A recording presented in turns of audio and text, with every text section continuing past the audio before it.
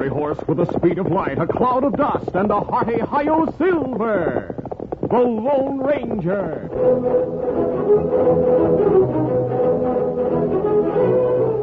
Before this exciting adventure, a word from our sponsor. General Mills, makers of Cheerios, the oat cereal that's ready to eat, Betty Crocker Mixes, and Wheaties, the breakfast of champions, present by special recording, The Lone Ranger. Ever stop to think how much fun you can have with a blackboard? Why, you can play games on them, draw pictures, leave messages, practice spelling, all sorts of things. But here's the news. There's a blackboard on the back of the special Wheaties blackboard package at your grocer's right now. All you need to use on this blackboard is ordinary chalk, and you can wipe it off with cloth or a regular blackboard eraser and use it again and again. In fact, I think you're going to want several of these Wheaties blackboard packages. You know, so you can let your friends join in with the fun, playing tic-tac-toe or having drawing contests. Or maybe you'll want extra blackboards so you can save your own best drawings. You see, there's no extra charge for the blackboard. Nothing to do, nothing to send in. You just pay the regular Wheaties price. So look for the Wheaties package with the sign on the front that says Blackboard. That means there's one of these wonderful blackboards on the back, ready to use. Be sure to pick up several. They're at your grocer's right now. Ask for the special Wheaties blackboard package.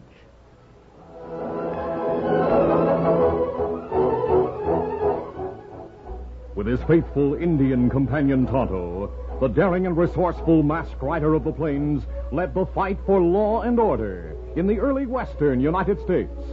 Nowhere in the pages of history can one find a greater champion of justice. Return with us now to those thrilling days of yesteryear. From out of the past come the thundering hoofbeats of the great horse Silver. The Lone Ranger rides again. Come on, Silver. Let's go, big fella. Hail, Silver. Away!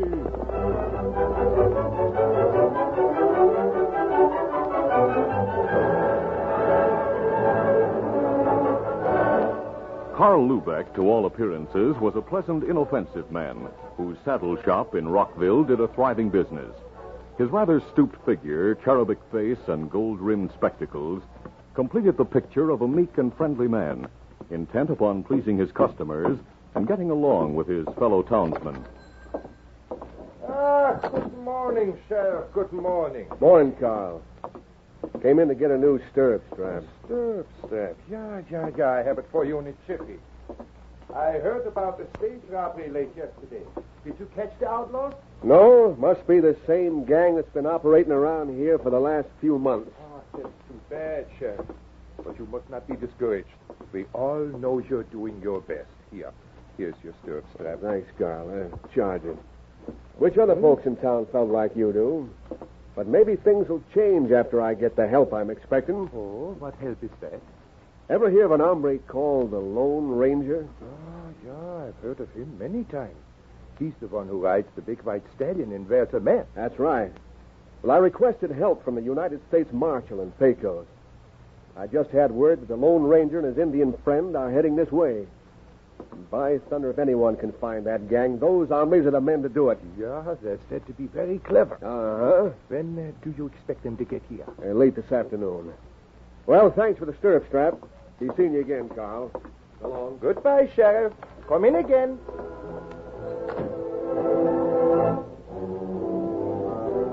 A short time after the sheriff left, Carl entered the workroom behind the shop and spoke to a man who was half-heartedly scraping hides. Digger, ride to the hideout. Tell the men to meet here in the workroom at noon. Tell them to cover their tracks well and not to come together. All right, Carl. What's up? You'll find out when I talk to the others. Hurry. It's most important. Right. I'll leave right away.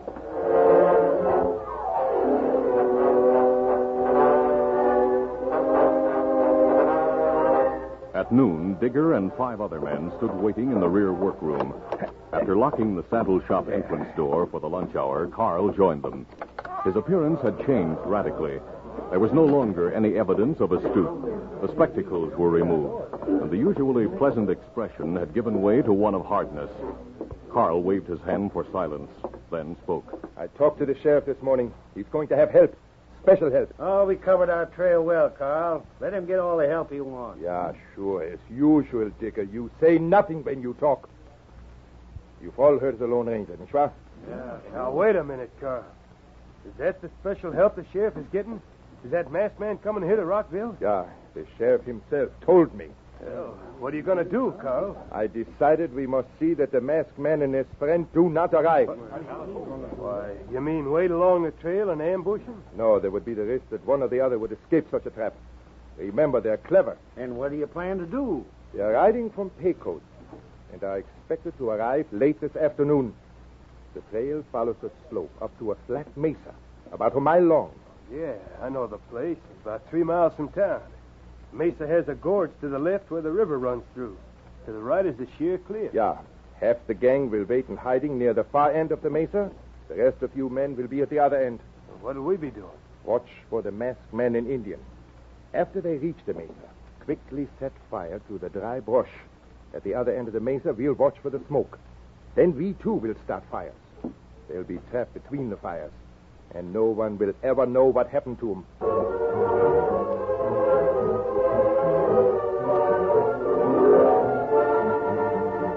Late that afternoon, the Lone Ranger and Tonto rode leisurely along the trail toward Rockville. Near the approach to the mesa, part of the gang waited in hiding behind large boulders, well back from the trail, and watched for the masked man and Indian. Finally, Sam signaled for silence. Quiet, everybody. I hear hoofbeats. Look, there they go. We'll wait a few minutes. Then light the torches and touch them to the brush where we sprinkle the coal oil. Now, let's get ready. All right, Sam.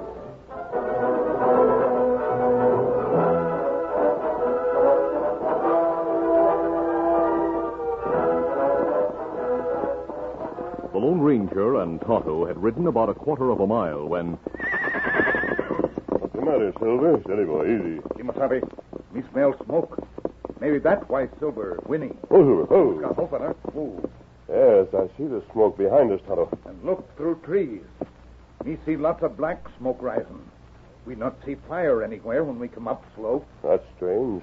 The brush and trees up here are thick and dry. It'd take no time for a small fire to turn into a blazing inferno. Ah. And Kimasabi, look back yonder. Me see flames now. We better get off this mesa. All right, let's go. Come on, Silver. Come. The two men had gone only a short distance when they saw thick smoke ahead of them, and a few minutes later, flames were visible. Oh, Silver, oh, easy. Tonto, the brush and trees ahead and behind us are blazing. Easy, fella, easy. Steady, fella. We trapped on Mesa, Kimasabi.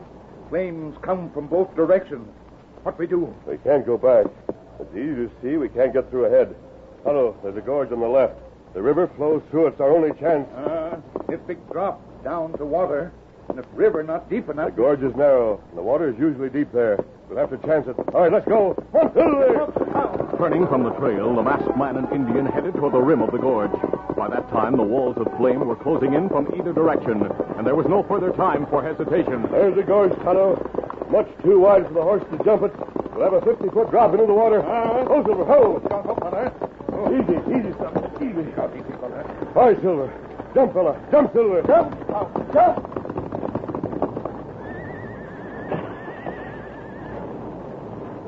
They come to the top, and they're swimming. Hurry, Tonto. Come on, dive! While the two men and their horses struggled in the rapids down in the gorge, the two walls of fire closed together on the mesa.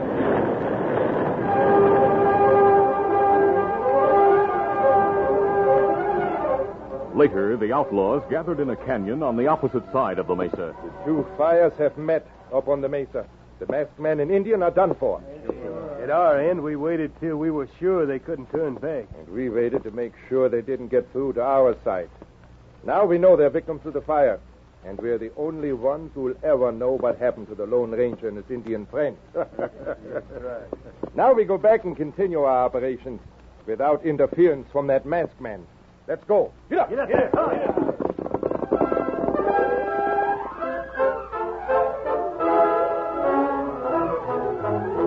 We'll continue our Lone Ranger adventure in just a moment.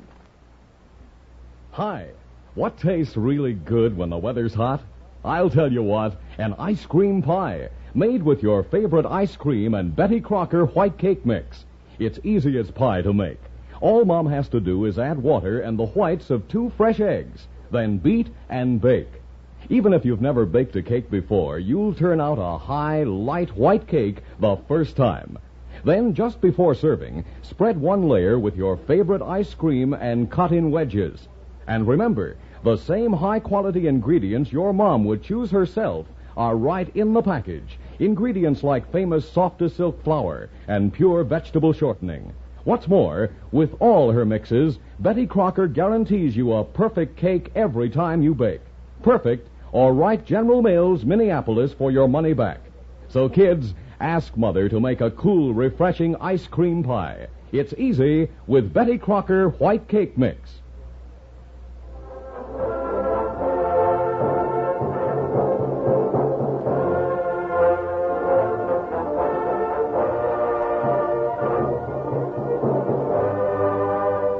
Now to continue.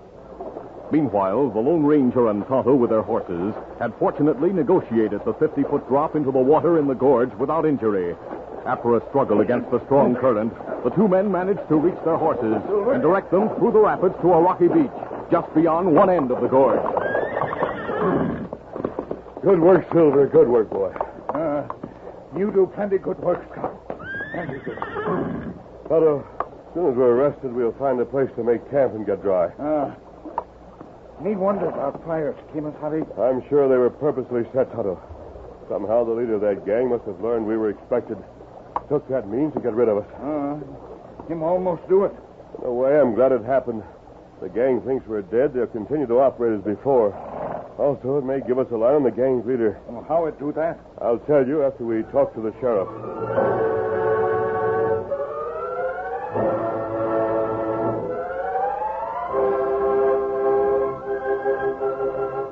Later, the sheriff started from his chair in surprise as a masked man suddenly entered the back door of his office. Reach you and don't... Oh, wait now. You must be the Lone Ranger. That's right. I didn't mean to startle you, Sheriff. I was expecting you. Thought you'd get here earlier, though. We almost didn't get here at all. What do you mean? Briefly, the Lone Ranger told what had happened on the mesa. When he finished, the sheriff remarked, Folks saw that fire from the edge of town. We wondered how it started. And we were mighty thankful it wasn't closer. You really think it was started on purpose, huh? Yes, definitely. That gang must have found out you were coming here. How many people knew we were expected, Sheriff? Very few, just me and the deputy. Oh, I mentioned it to Clem Bleeker, owner of the livery stable and stage line. He was ranting around about the stage robbery and all, so I told him you were coming. Those are the only people who knew? Uh-huh. I told Bleeker to keep quiet about it. I know he... Oh, wait a minute. I did mention it to Carl Lubeck, who runs the saddle and leather shop. But Carl's a meek, pleasant hombre who minds his own business and doesn't do any blabbing. I see. One owned the livery stable and the other the leather and saddle shop. Yeah. That gives me an idea, Sheriff. It might bring the leader of his gang into the open. Hey, you don't think either Bleeker or Lubeck has anything to do with that gang, do you? I don't know. I'm going to make sure. But don't talk to anyone else about this matter. Now, here's the idea I have in mind.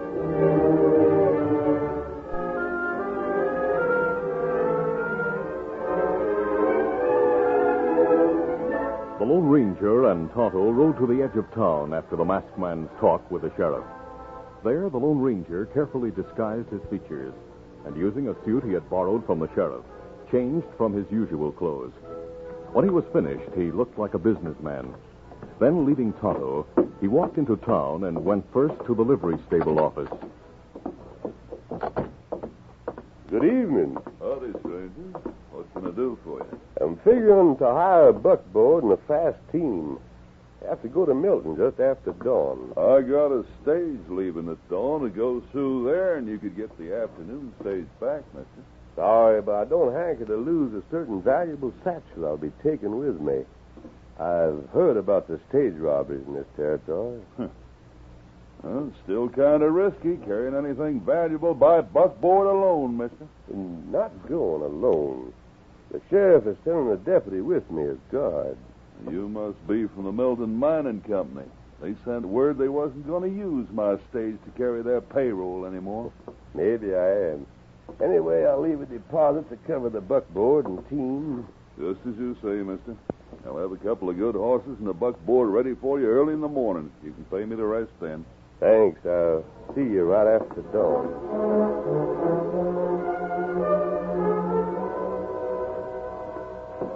A short time later, the Lone Ranger entered Carl Lubeck's shop.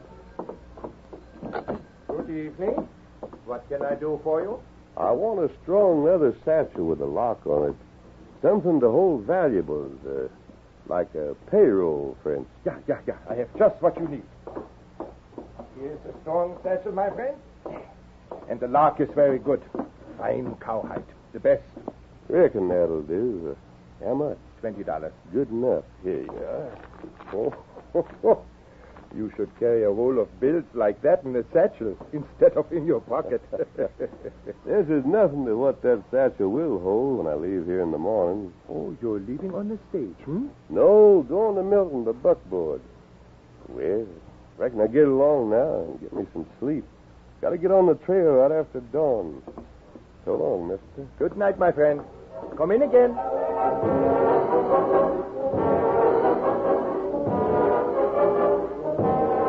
After the Lone Ranger left the shop, Carl went into the workroom to speak to Digger. Digger, I have something for you to do. Yeah, what? Ride to the hideout. Tell the men to meet me at dawn at Pointed Rock, out on the Milton Trail. Right.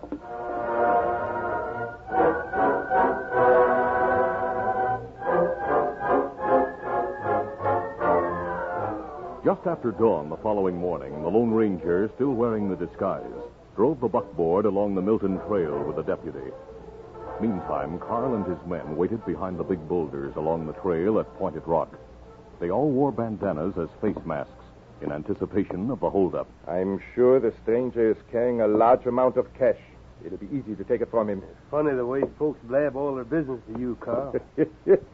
They think of me as a meek and harmless shopkeeper, my friend. Listen, I think he's coming. Yeah, that's him, all right. Good. Have your faces masked, your guns ready. Steady? Let's go. Get up.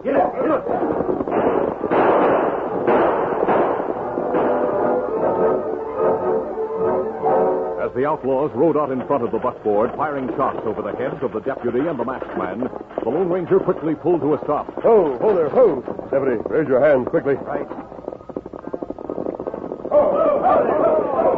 As the outlaws stopped beside the buckboard, the Lone Ranger looked them over searchingly.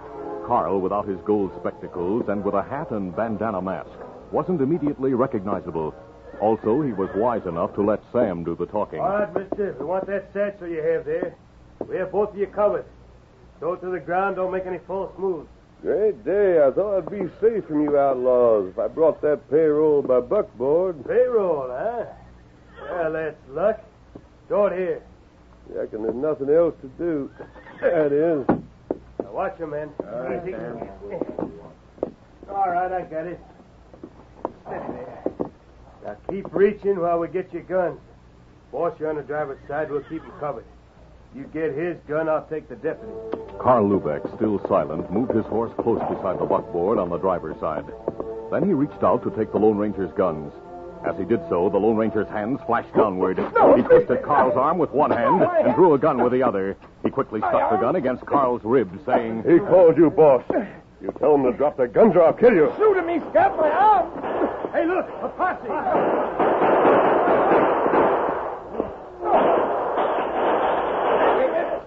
The gang turned their attention to the oncoming posse, leaving Carl at the mercy of the Lone Ranger. The Lone Ranger suddenly brought the butt of his gun down onto the gang leader's head. Can't bother with you now. Drawing his other gun, the Lone Ranger turned on the outlaws, aided by the deputy. Hey, let's get away from here. You're not leaving. The gang, half of them wounded, found themselves trapped between the guns of the posse and those of the Lone Ranger and the deputy. Within a few moments, realizing that further resistance was hopeless and escape cut off, they surrendered. We give up. We drop our guns. By thunder, your plan worked, mister. Yes. The man on the ground here beside the buckboard is the leader. Let's get that bandana off his face. Here. Jumping catfish, that's Carl Lubeck. What? Hey, he had us all fooled. What happened? The game's up, Lubeck. Thanks to this hombre, we trapped you and your gang. I'm sure you'll have no difficulty getting plenty of evidence against him for other crimes, Sheriff. His men will squeal to save their own necks. Why, his voice, it's not the same. It's a voice you didn't expect anyone ever to hear again, Lubeck. You must have been the one who planned to trap him and his Indian friend up on the mesa late yesterday. But I do not understand. Holy cat, you mean to say they're still alive? We plenty alive. You not wounded, me show you with fist. The law will deal with them, Tonto. We'll leave them in the hands of the sheriff. Their capture clears Mr. Bleeker of any connection with the outlaw gang. That's right, it does. Of course, he had no idea he was suspected, and neither did anyone else, so no harm is done. Tonto and I'll leave now, Sheriff. We'll come this way again sometime. Adios, everybody. Goodbye. Goodbye, Come on, Silver! But that man, I still can't believe he is He's the one you tried to kill, all right. He disguised his real features so he wouldn't have to wear his mask. That's how he fooled you. So that was it? Yep. Let me tell you something, Lubeck. You may have outsmarted everybody in town, including me. But I don't expect to live to see the day when any crook will ever outsmart the Lone Ranger. No, sir.